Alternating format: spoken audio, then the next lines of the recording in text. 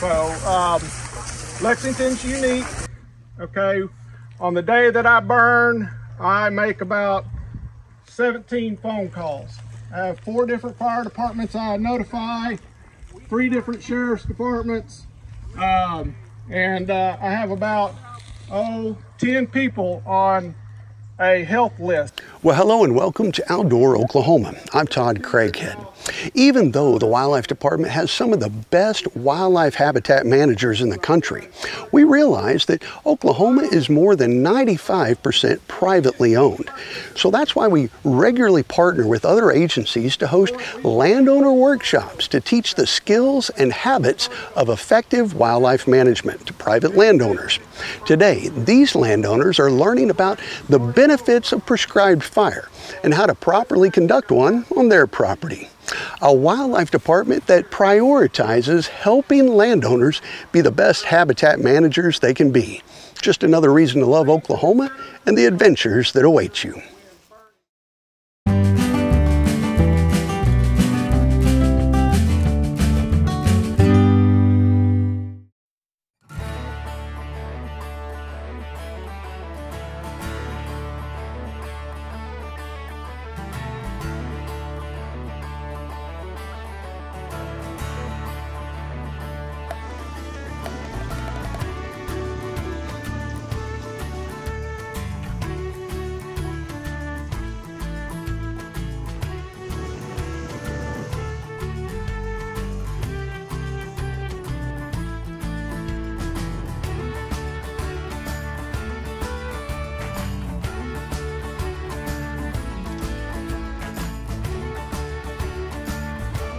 We're out here at Kaw Lake today.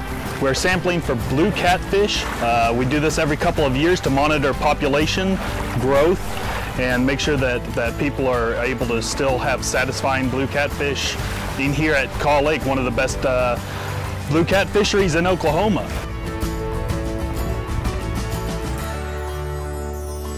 Lots of fish, some shad, and a bunch of blue cat. If I had to make a professional decision, I would say they're blue cat. We can't be sure. They could be gar, but I think they're blue cat. Oh, all out in front of you, man. Right up there, some bigger ones. To your right. Jeez.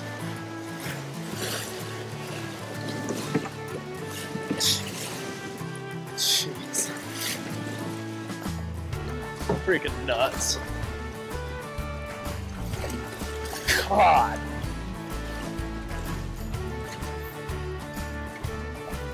Dude. Ah, okay. No.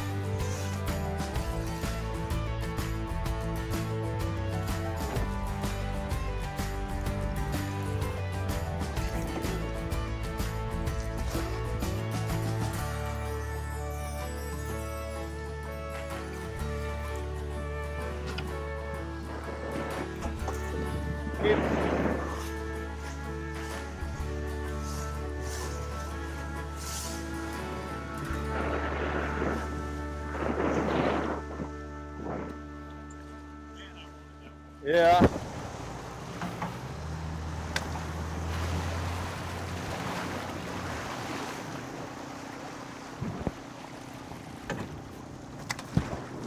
Fisheries where it gets tough. A lot of times you set a net and you don't catch very many at all, and then sometimes you set a net and there's so many fish that they fill every spot. That's the same thing with shocking. You get a guy with a net and 150 come up, you're only going to get as many as the guy can catch. So that's good to see.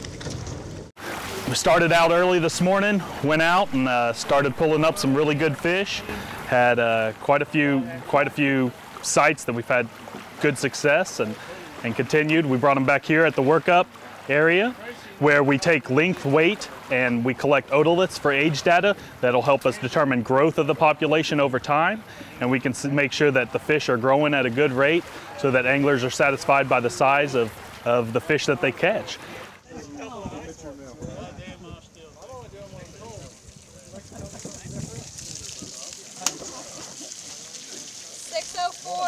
2470. 414. All right. So this is an otolith.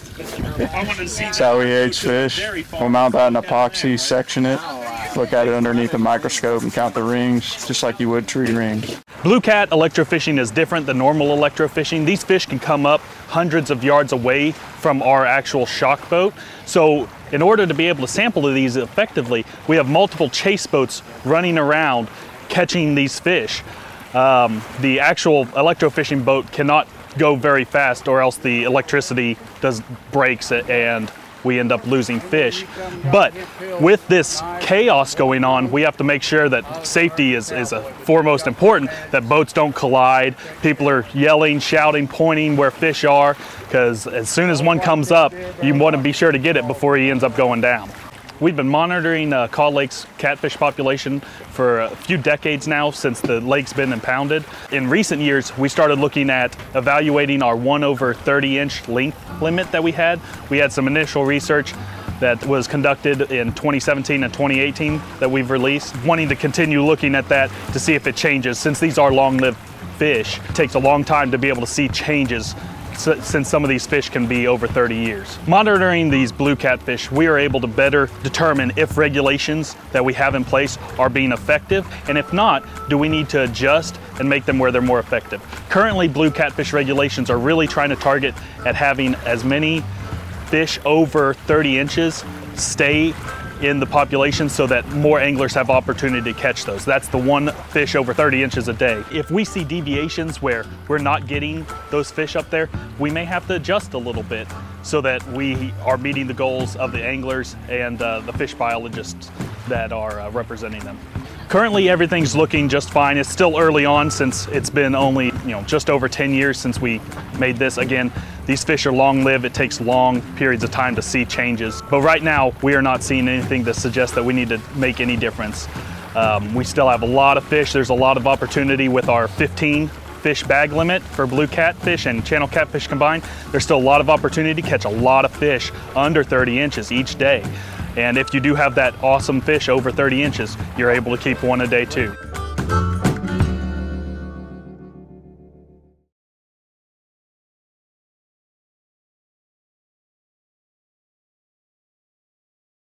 North America's largest shorebird, the long-billed curlew, migrates through Oklahoma every spring and summer by way of the Central Flyway.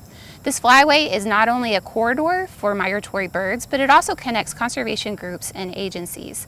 That means that research done in North Dakota on nesting curlews can shed light on how the birds utilize Oklahoma's airspace and habitat. When we come back from this video, we will talk to Mark Howery to learn more about the species of greatest conservation need in Oklahoma. The North Dakota Game and Fish Department has teamed with two leading conservation organizations to study the movements of a conspicuous shorebird to better recognize the bird's habitat use in southwestern North Dakota and elsewhere. We're here looking for long-billed curlews, the largest shorebird in North America, hoping to be able to find some nests and then therefore be able to trap adult birds and ideally outfit them with satellite or cellular transmitters that can give us data remotely. Biologists deployed 5 transmitters on long-billed curlews in North Dakota. The North Dakota Game and Fish Department is providing funding for this project, both through our State Wildlife Grants program, but also our non-game fund, the Watchable Wildlife Tax Checkoff monies. Curlews are easily recognized by their size and their long curved bill. About the size of a sharp tail, but on stilts, and with that scythe-like bill that is really well known. People recognize that quite a bit. Long-billed curlews are on the North Dakota Species of Conservation Priority List because their population has declined. They're also seen as an indicator species for the health of grasslands, but even agricultural lands. And so mainly it's because of this population decline that has happened disproportionately in different areas that there's been interest in understanding more about the full annual cycle of long-billed curlews and ideally stitching together what are some limiting factors, what are some threats that affect populations, and is that affecting different populations differently. Data collected will provide valuable information on habitats these birds are using. Long-billed curlews are only here for a couple months, and then they migrate, and then they're on the Texas coast or coastal states for 7, 8, 9 months. So it's really important to learn more about, are we all doing our part to make sure that this bird has safe places all along the way? This is Mike Anderson in the North Dakota Outdoors. So Mark, we learned all about this North Dakota project, but can you help us kind of understand the connection between North Dakota and Oklahoma for this? Okay, well, Oklahoma and North Dakota share the same population of long-billed curlews. There's about 85,000 birds in the population. North Dakota is the north end of the nesting range. We're the south end of the nesting range. Okay. There's a few birds that nest on the west side of the Rocky Mountains, and those birds go to the Pacific coast. But our birds are central flyway birds that spend the summer in the high plains. Okay. And then in the wintertime, some of the birds go to the grasslands in northern Mexico. Other birds go to the Gulf Coast, from Texas all the way to Florida. And that's what we saw with these tagged birds from North Dakota, right? Yes, that was one of the fascinating things about this, is that you can follow those pathways, and you can see that some birds are coming through the main body of Oklahoma to get to the Gulf Coast. Other birds are going through the Oklahoma Panhandle, and those are going down to Mexico for the winter. Here in Oklahoma, we only have 100 to 150 pairs of long-billed curlews, so they're very rare in our state. We only have them nesting in the western half of the Panhandle, in the shortgrass prairie region. Sometimes they'll nest in winter wheat fields as well. Okay. But we have only a narrow window of time to see them, and that's another cool thing from this North Dakota study, is that these birds are moving south much earlier than we expect them to, because they're, as you mentioned, they're moving south in June, when a lot of our birds are still nesting. So they're coming in to Oklahoma at the beginning of April, and in 3 months' time they're moving back south. That's pretty incredible to even think about. And these birds that came in from North Dakota, they crossed Oklahoma and they didn't even stop in the state, right? So it was a complete flight across the state. Yeah, that's one of the incredible things about it. We're learning more and more with this kind of technology about the flights that shorebirds are making. There's a lot of birds that make these incredible flights where they just fly 2 or 3 days nonstop from the Gulf of Mexico to the middle of Nebraska or the northern part of North Dakota. Wow. That's pretty amazing that we can get all of this information from one study up in North Dakota. Yeah, it is. It is very incredible, and it helps us because it's such a rare bird here, and it's in a remote part of our state. It's difficult to study, so we can get some insights into our birds by seeing what's happening in North Dakota. Great. Well, thank you, Mark. Oh, well, thank you. If you see a long-billed curlew or other migratory bird species, feel free to snap a picture and share it on social apps like iNaturalist or eBird, or you can also share it at wildlifedepartment.com.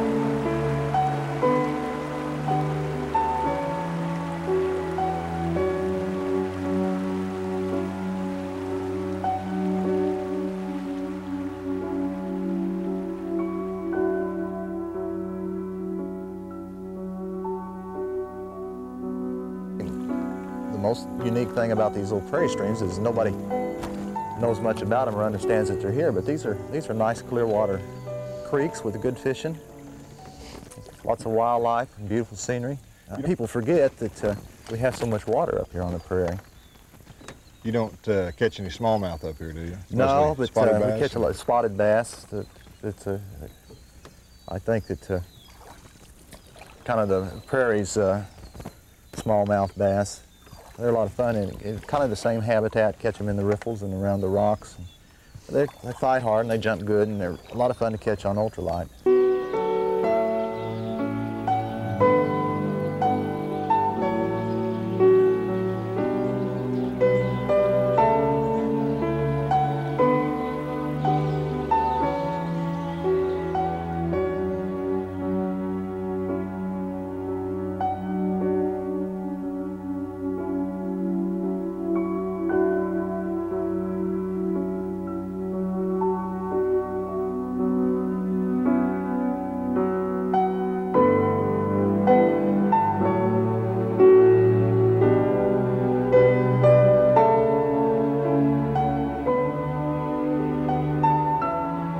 One of the best trips I had up here, though, was well, it was the first time you brought me up here. It was in the middle of the hot summer, about the middle of July.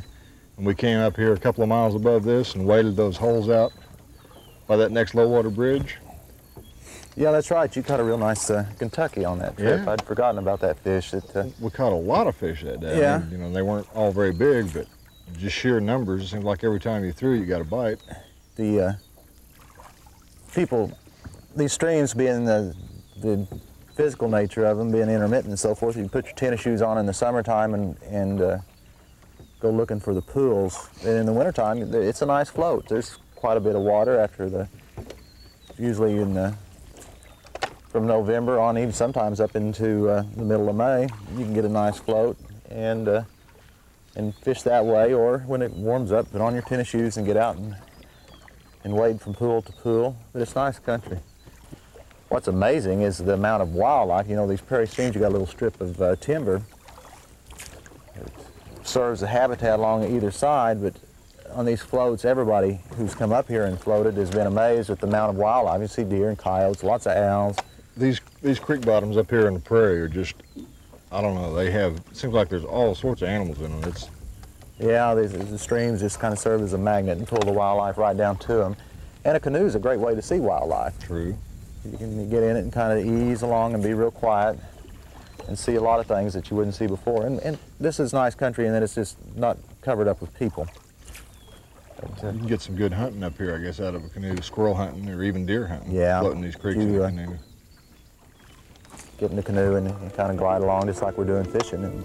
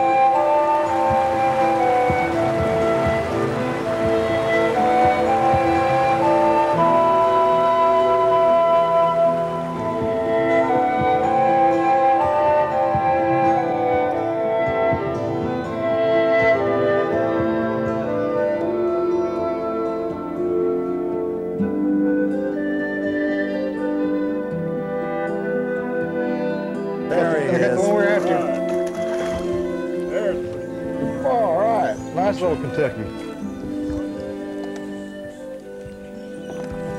Get me under a rock here.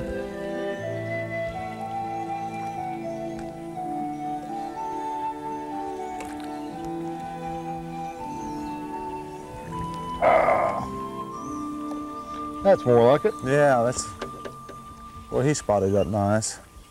Pretty fish, aren't they? Mm-hmm. I do like the way they fight.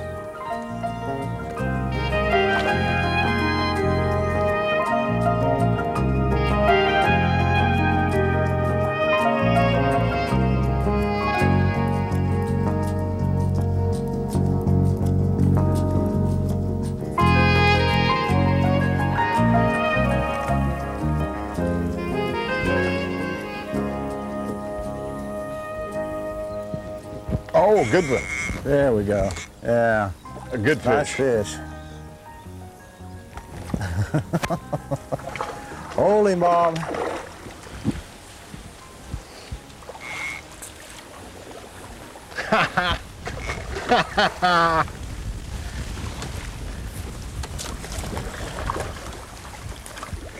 Oh.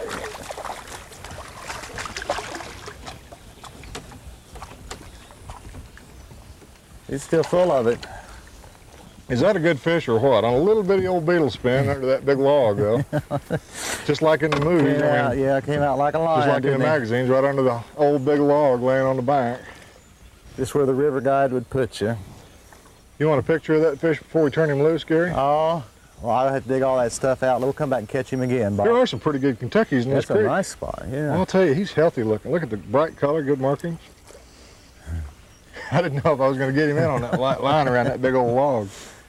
You want to keep him? Let's turn him loose. No, let's turn him back here. We'll come back here and get him again. We'll get him again. All right. Nice fish. Goodbye, fish. Go into there and get fatter. I should have taken a picture of it myself. Ah, that's what it's all about. Yeah. At least You're not a bad guide, Gary. I know it. I'm getting better at this stuff because I hope if I last another 80 years, maybe I'll be good at it. Boy, that's fun. Good fish on the light practice.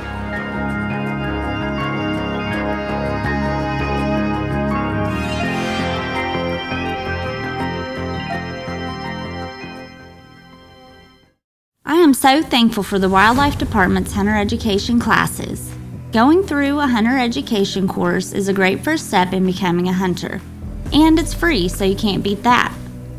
Hunter education gave me information I needed to be safe in the field while hunting.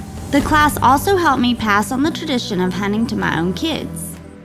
And these memories in the field will last forever.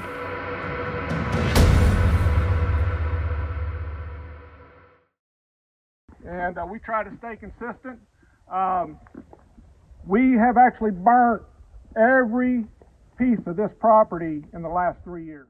Well, we hope today's stories remind you that Oklahoma is the perfect place to explore. So however you choose to enjoy our state's incredible natural world, remember, your adventure starts with Outdoor Oklahoma. That work? Okay, take the talking in the background. Outdoor Oklahoma is produced by the Oklahoma Department of Wildlife Conservation and is proud to serve and be funded entirely by sportsmen and women and outdoor enthusiasts who love and appreciate all things wild in the great state of Oklahoma.